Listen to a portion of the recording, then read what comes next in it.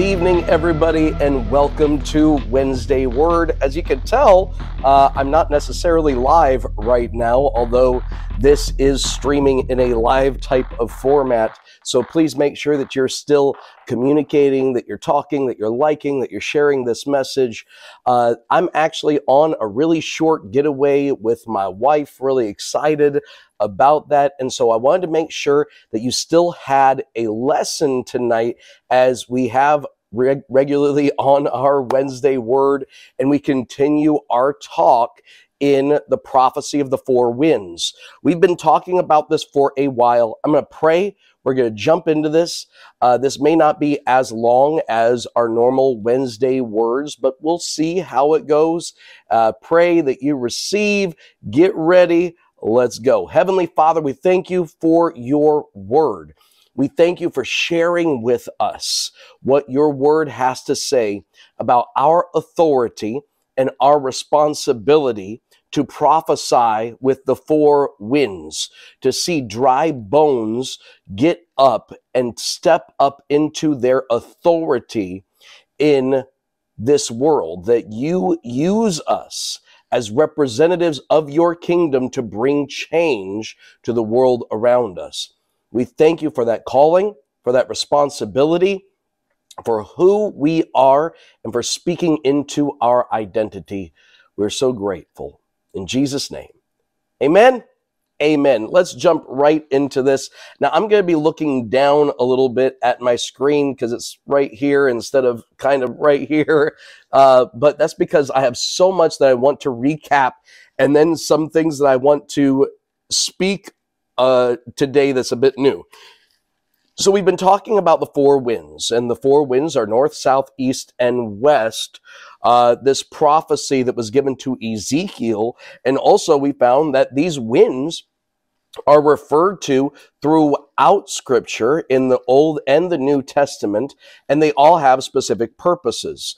Now, there's a reason why wind is used in this, because wind is in Scripture a supernatural phenomena. Even when we talk about the Holy Spirit, it is the wind or the breath of the Spirit is a part of how he is explained and defined. And this is talking about supernatural activity, the north, the south, the east, and the west wind. And it was our responsibility to be able to be a part of that, co-laborers with what God is trying to fulfill by speaking and prophesying with the wind what God's will is to happen on this earth. The first one that we talked about was the north wind. The north wind is always representative of angelic forces, specifically angelic forces of protection, to protect the seed that you have sown, to angelic forces to help guide the way or prepare the way that you're going to go. Also, angelic forces to bring messages and understand and take away fear and all of that. And so a part of our job is to command angels. There's a lot of believers who have unemployed angels that are around their life. Hebrews 1:7 in the Passion Translation says, I make my angels swift winds and my ministers fiery flames. We are called to speak and to declare that our angelic forces, that those angels that are assigned to my life, I call you to go forward and protect the seed that I have sown until we see the harvest come forth from it. Angels, I call you to go before me and prepare my way that I would not strike my foot against a stone. Angels, I say right now that you are preparing divine connections, that you are preparing my path so that it is easy to find the people that need to be in my life, and that I will be safe and secure on my way to fulfilling God's will for my life this day and in the future. Amen. The second thing that we talked about, of course, was the south wind, which is also called the warfare wind. Let me read this again. Zechariah 9:12-14 says, Turn you to the stronghold, you prisoners of hope. Even today do I declare that I will render double unto thee. that when I have bent Judah for me, filled the bow with Ephraim, and raised up thy sons, O Zion, against thy sons, O Greece, and made thee as the sword of a mighty man, and the Lord shall be seen over them, and his arrow will go forth as the lightning, and the Lord God shall blow the trump, and shall go with the whirlwinds of the south. So this is interesting. It does talk about the warfare winds of the south. So the south wind is always talking about supernatural warfare. This is not angels for protection. This is angels for offense, for war. It is going against any of the strongholds that the enemy has set up, any of the thrones that the enemy has tried to create, and saying that we are going to dismantle and dethrone everything that evil supernatural powers have tried to institute and hold on to. That is what the whirlwind is. When you hear of whirlwinds in the Bible, it is many times referring to a supernatural warfare against two opposing forces. There is the forces of the Ruach, of the Spirit, the wind of God. They are the angelic hosts that are there to fight and to bring deliverance and to cast down anything that the enemy has set up. And then there is also the wind that is against you. The wind that is contrary is what it was referred to in the Gospels when the disciples were rowing and it said the wind was contrary. It literally didn't mean, and the wind was going against us. It literally meant the wind was like an enemy that was holding us back. They could have used a different term to say, and the wind was going the opposite direction we were. That's not the word they used. They used the wind was literally an enemy against us. Why? Because it was supernatural. And anytime that you see those warring winds, the contrary wind of the enemy and the wind of the forces of the angelic hosts, a whirlwind happens. And that is what's going on with the south wind. Now, in that scripture in Zechariah, God says, I made you a bow, I will send my arrows. Arrows don't go without a bow. God says, here's all the arrows, here's the angels, here's everything that is assigned to you. Now you need to release them. I need your bow to release the angelic forces into the fray, into the fight, into those type of things, right? Okay, number 3 is the east wind. We finally got here in our review. I'm trying to do this as fast as I can, but make sure I cover that. The east wind is described as a dry wind from the wilderness or from the desert. It's also called the wind of the wilderness. If you ever catch that in scripture, that's what it's referring to, is the east wind. Jeremiah 13:24 says, therefore I will scatter them as the stubble that passes away by the wind of the wilderness. So when we talk about that, the stubble are the things that are around what has been sown and what is growing up in God that doesn't need to be there. That's the stubble. The stubble are referring to any people, humans, not just spiritual forces, but people who are not effective and are actually holding back kingdom purposes and kingdom ways from being done.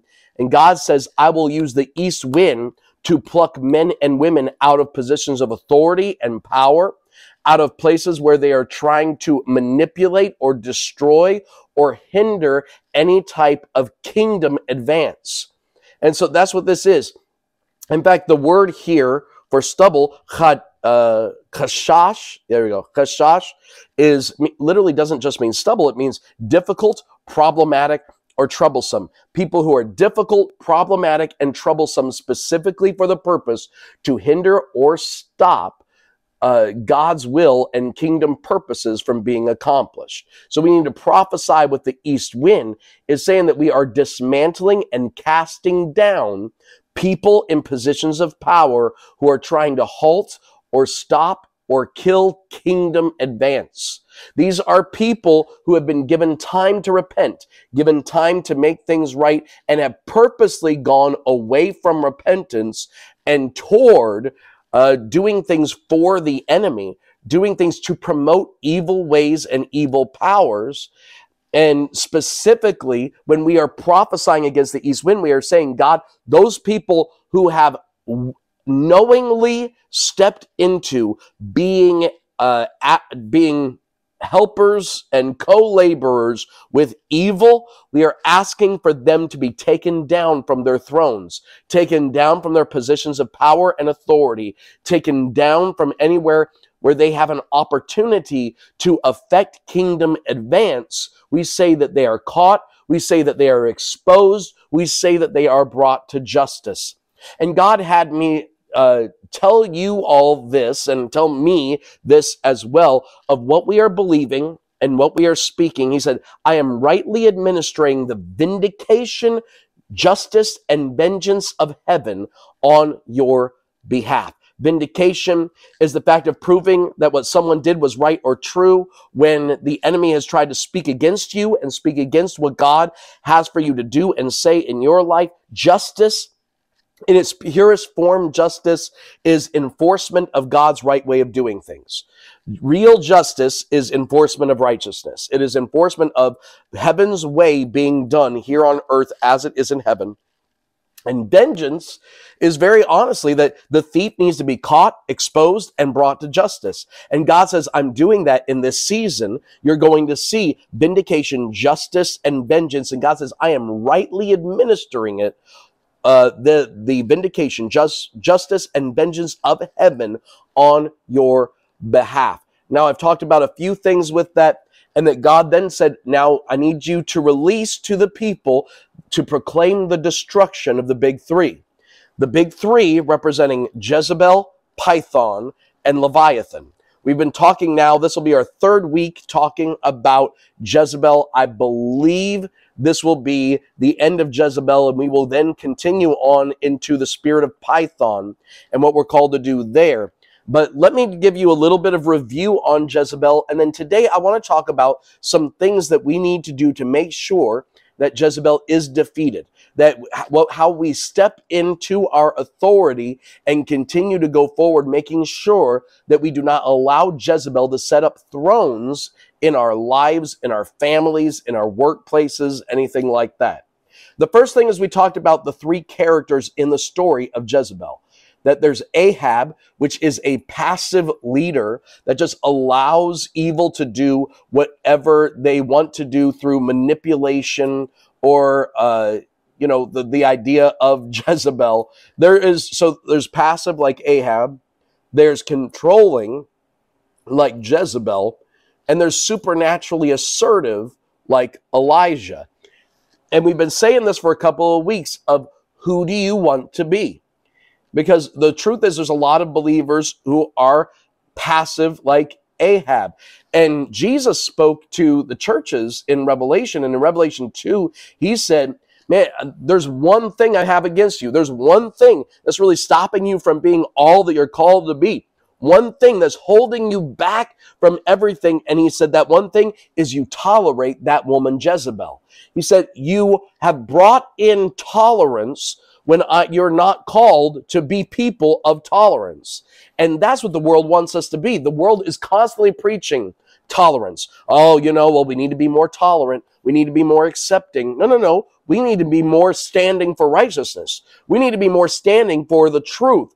Because the Bible never talks about tolerance as being a supernatural gift. It is not a fruit of the Spirit. There is no fruit of the Spirit is tolerance. Well, yeah, but Pastor, one of the fruit of the Spirit is love and it's peace. Yes, absolutely. Love is not me tolerating you. I don't understand how people don't get this. If I love you, I don't tolerate when you're doing things that are destructive against you and against others. If I love you, I lovingly call out those things and say, hey, this is destructive in your life and in others, and I want to see that change, right? So there's a difference between love and tolerance. Okay, hallelujah. Because here's the thing. If you tolerate, they will dominate. If you tolerate Jezebel, then Jezebel will dominate your life. And usually when I'm talking about a Jezebel spirit, absolutely, this is an evil spirit, but beyond being an evil spirit, Jezebel is a person who has allowed the infiltration of an evil spirit either by possession or oppression in their life, and it is causing a havoc in their own personal relationships and in others who are around them, right? So Ahab is passive. We don't want to be that. We talked about that Jezebel is controlling. Some people are controlling, domineering, overwhelming. See, if you're an Ahab, you let harm happen. If you're a Jezebel, you cause harm to happen.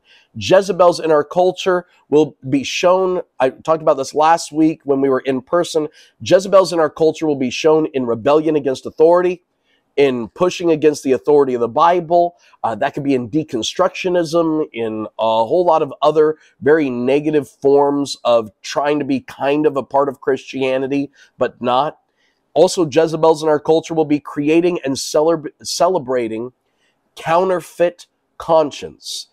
It is creating and celebrating a counterfeit conscience. And what do I mean by that? Well, we talked about several ways. One of them is by sexual or gender dysphoria and or identity. Instead of celebrating God-given identity, is going to create a false and a false conscience, a false vindication of something that is not based on truth. Also, it's going to create and celebrate victimhood. That the purpose is celebrate how much of a victim you are. Talk about all the time how you are a victim in this world system. You are a victim in the world is against you. You're a victim because of your race. You're a victim because of your sex. You're a victim because of the patriarchy. You're a victim because we need social justice. We're a victim. Now, look, I understand that there are things that we stand for.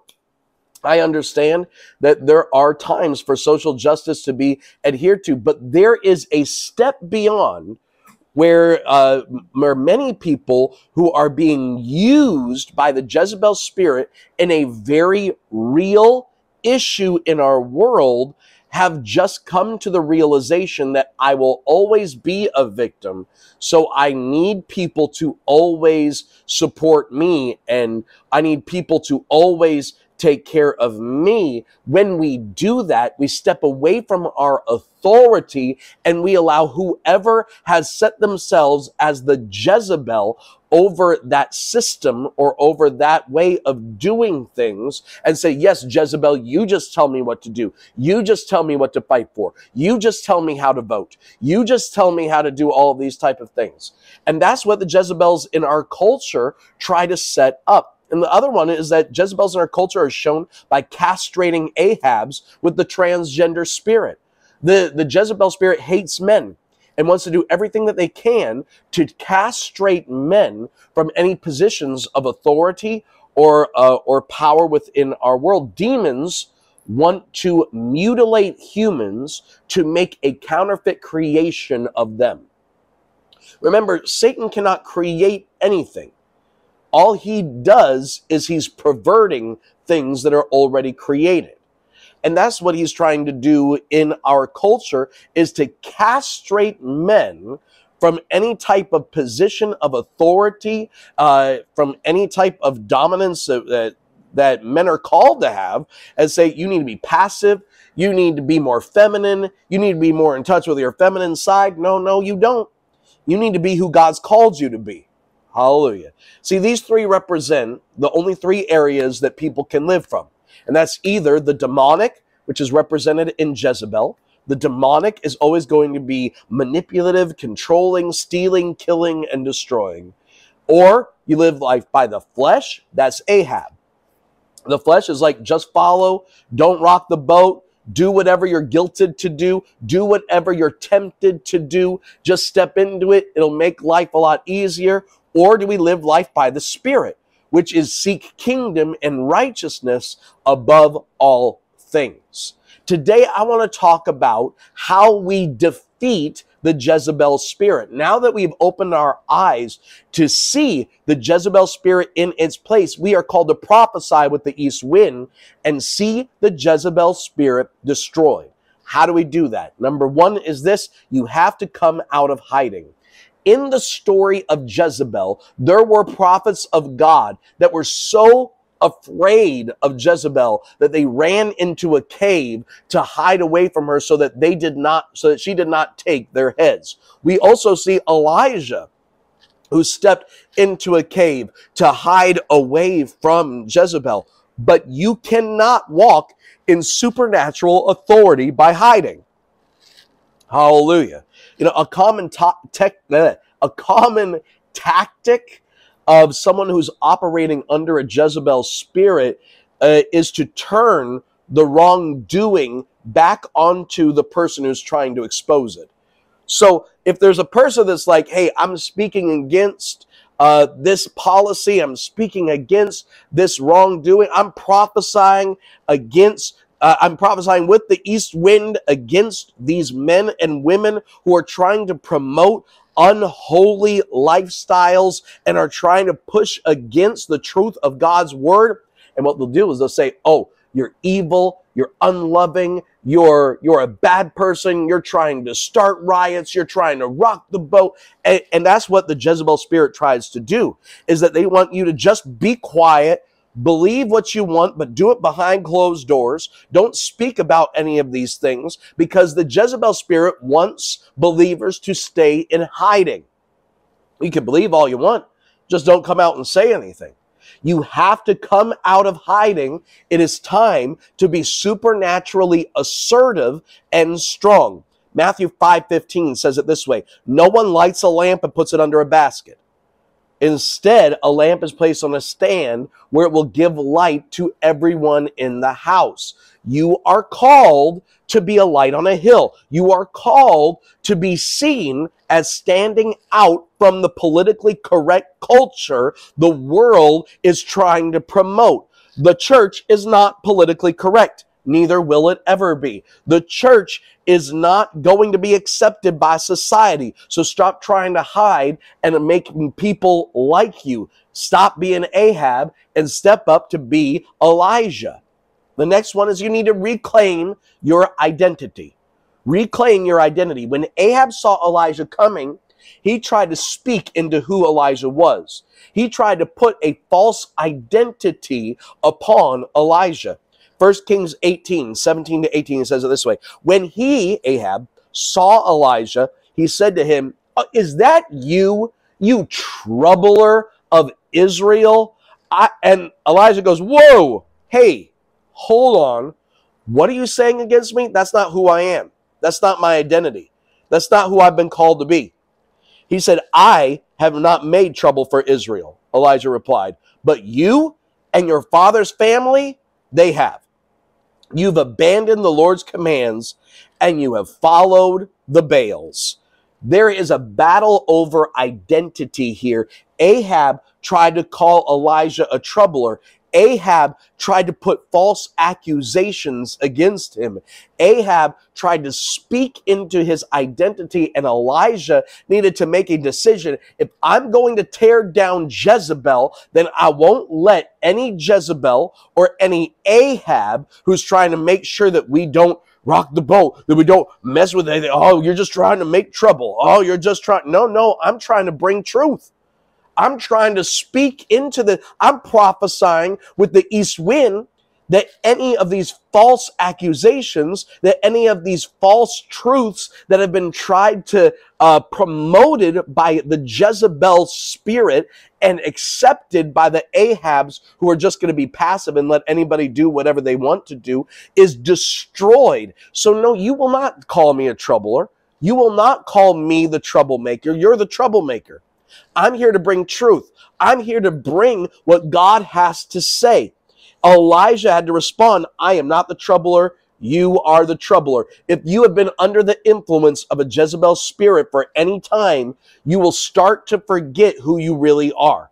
If you start to become an Ahab and you just accept Jezebel spirits, you will start to question who you really are. And you need to go through scripture and find the identity scriptures, which are in Christ, in him, in whom. Anything that you see like that in the New Testament, those are identity scriptures that tell you about who you are. I'll tell you some things of who I am. I'm no longer a slave. I'm God's child and heir, Galatians 4:7. I'm God's special possession, 1 Peter 2:9-10. I'm seated with God in heavenly places and with authority in heavenly realms. Ephesians 2:6. I'm a new creation. Old things are passed away. All things have become new. 2 Corinthians 5:17. I am complete in him. Colossians 2:10. I'm set apart for a purpose, for a season, for a people. Hebrews 10:10. I am more than a conqueror through him who loves me. Romans 8:37. Controlling, narcissistic people will try to get you to forget who you really are. That's a part of the job of Jezebel, for you to forget who you are, and so then you can just submit to the controlling and domineering spirit and authority of the world system or of your job system or of whatever. The truth is, and a Jezebel, again, is not a man or a woman. It can be either or, man or woman, because Jezebel is a spirit. It is a spirit that acts as a domineering and dominant and narcissistic characteristic. The third thing is this: you need to proclaim and prophesy no matter the consequence. We have to have a doggedness of making a decision that I'm here and on this earth and in this country and on this job and in this family and in this church for a reason. God placed me here for such a time as this, such a place as this, such a people as this. So I'm going to prophesy with the east wind, and I'm going to claim that evil men and women who are still setting up in realms of authority and thrones in any of the areas that I am at are taken down by the east wind. 1 Corinthians 14:15. Let's go there really quickly. Woo! Jezebel is afraid of the consequences that will happen if people find out their manipulation. So they want to silence the church. They want to silence the prophets. They want to silence the people who are called to speak and to declare change to happen in the atmosphere. 1 Corinthians 14:5, the Apostle Paul says it this way: I would that you all spoke in tongues, but more than you all speaking in tongues, I would rather you prophesy. For greater is he that prophesies than he that speaks with tongues, unless he interprets, that the church may receive edifying. Basically, he says this: I want you to prophesy. Like, more than anything else, I need you. What is prophesying? It is declaring God's will into a situation. It is speaking out either current or future utterances for God to bring kingdom in a situation, to enact change in an atmosphere with the prophetic words and utterance given by the Holy Spirit, spoken out of a human mouth. The Apostle Paul says, I would rather that you prophesy than anything else. So right now, we're going to prophesy with the east wind. And you can repeat this after me. You can type some of this out. You can record this and go back over it if you want. But we're going to speak some things right now with the east wind. Father God, in the name of Jesus, I come before you right now. Lord, I enforce the victory of Jesus Christ. The devil is defeated. He's dethroned. He's disarmed, and he is destroyed. Today, I am enforcing the victory of a child of God. I have power and authority over every demonic spirit and over every Jezebel, rebellion, witchcraft, deception, and lie that the enemy tries to stand up for. I take authority over every demonic spirit that is trying to set up thrones in my nation, in my job, in my workplace, in my church, in my family, in my life. I say they are destroyed and cast down right now in the name of Jesus. And with my heart in the right place, I go against the spirit of Jezebel. I forgive all of the people that have caused me any trauma or any harm. I remove all entry points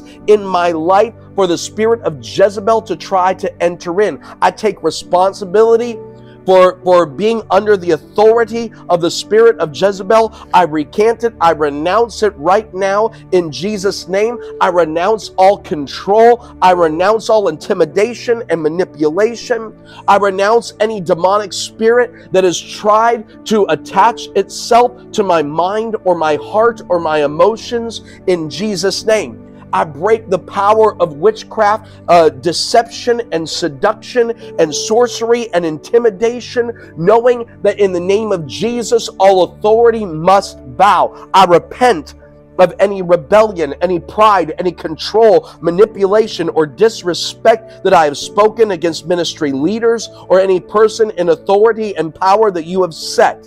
I renounce any wrong accusations that are carrying witchcraft's message, any false motives or hidden agendas. I come against them. I stand against, I rebuke, and I bind and banish to hell the spirit of Jezebel in any area of my life or in any realm that I have authority.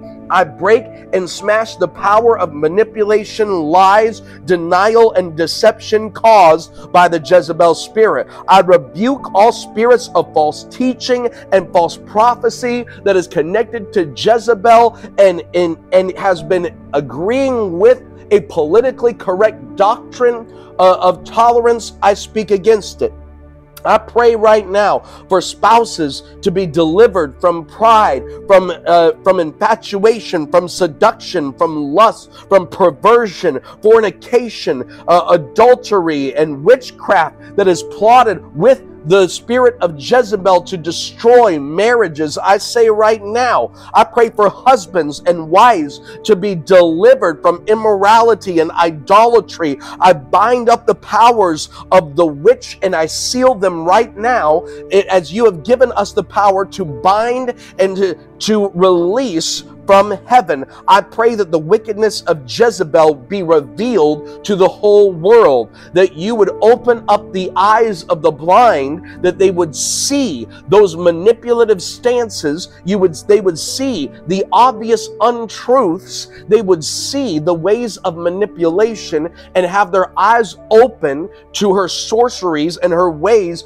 of trying to manipulate and seduce. I open my eyes and recognize that wayward men and women have covertly operated in Jezebel's spirit. I recognize every time that the Jezebel spirit tries to step up and torment men's soul, every time that they try to rise up and manipulate and torment the church from being able to fulfill its purpose. I say right now that her hands are off kingdom businesses and kingdom advances. I say right now that the Jezebel spirit's hands are off of anything that would try to hold back the kingdom from advancing in having property, in having places, in having influence, in having platforms. Lord, right now, I open my eyes. I receive right now the revelation from your Holy Spirit. I open up my eyes and I recognize. I open up my eyes to see these things and I surrender to you, Jesus. I surrender to you. To say, I will be supernaturally assertive. We repent from any supernatural passivity that we have held on to.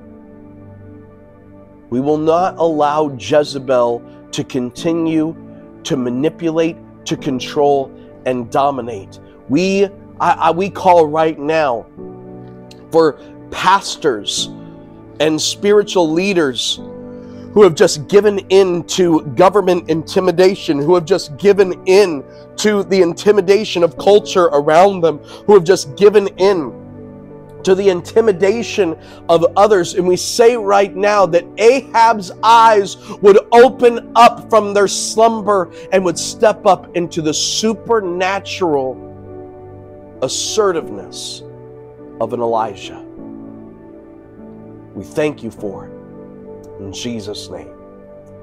Amen. Amen. Hey, it's giving time. Hallelujah. Hey, I know that these opportunities to give are important. We do this every single time for a reason. And our main reason is because I want you to have an opportunity to engage in and use your faith and follow the Holy Spirit in a very practical way, and that's in your giving. When you give, you are saying, I'm listening to what the Holy Spirit is saying, and I'm going to be supernaturally assertive. And I'm going to say, okay, right now, I'm going to give something. I think it's important every time you hear the word that you give something. You're like, I don't have a whole lot to give. I guarantee you got something that you can give. Why? Because you are purposely saying, I receive this, I receive the revelation, I'm sowing seed into good ground. Now, that might just be, something small, something little. That's okay. What I'm saying is, you should make a determination to be supernaturally assertive, to move forward in the things of God, and not just passive and saying, well, I've received, thank you for receiving, thank you for giving, I appreciate it, I'll receive it all. Well, guess what? That's supernaturally passive. You need to be supernaturally assertive. That means you need to step up and say, like, you know what, I'm going to give something because I received from this. I'm going to give something because it meant something to me, because I'm agreeing with what the Holy Spirit's saying, and I'm going to step up in my supernatural assertiveness by giving into good ground today. And that's what you're doing. You are praying. I believe that every time that we come together, you're praying and you're saying, all right, Holy Spirit, tell me what I'm to give. All right, Holy Spirit, I'm here to receive. And there's several ways that you can give. You'll see above the screen, there's a number that says you can text to give, or you could go online to dallas.faithforlife.cc/give, and that is an opportunity for you to give as well. Love you guys so much. Hey, I covet your prayers. That's what the Apostle Paul said. That's what I say right now. Right now, I'm in just a moment of being able to receive and to rest, and just to be away for a short amount of time. I'm going to look for some more opportunities to do that, because I think it's important as a leader to be able to find lengthened Sabbaths and moments where we can separate and get away and really receive, so that we're on fire all the time. So, hey, pray for your pastor. Pray for us to have a great time right now and to really receive the rest from God as we continue to go forward in the things of God and continue to be supernaturally assertive as Elijah's in this house and in our world. Love you guys so much. Have a wonderful week. I'll see you on Sunday, 9 a.m. or 11 a.m. here at Faith for Life.